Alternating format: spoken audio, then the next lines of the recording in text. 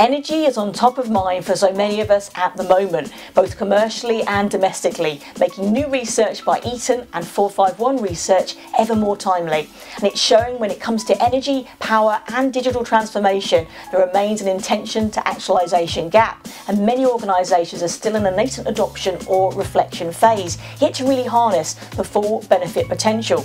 But the trajectory, it's really clear. The integration of operational optimisation across IT and OT alongside energy transition to inform and enable digital transformation is a catalyst for shared value and for benefits at scale.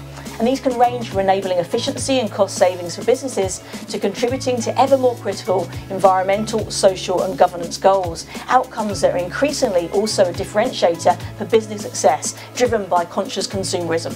So let's explore those gaps in more detail.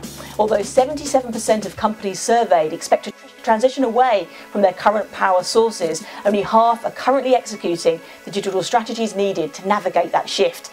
Additionally, less than a third of companies track key sustainability and energy intelligence metrics, and even fewer, 17%, have digitally enabled legacy systems. So while businesses want new energy sources, more investment in digitalisation is required to make it happen.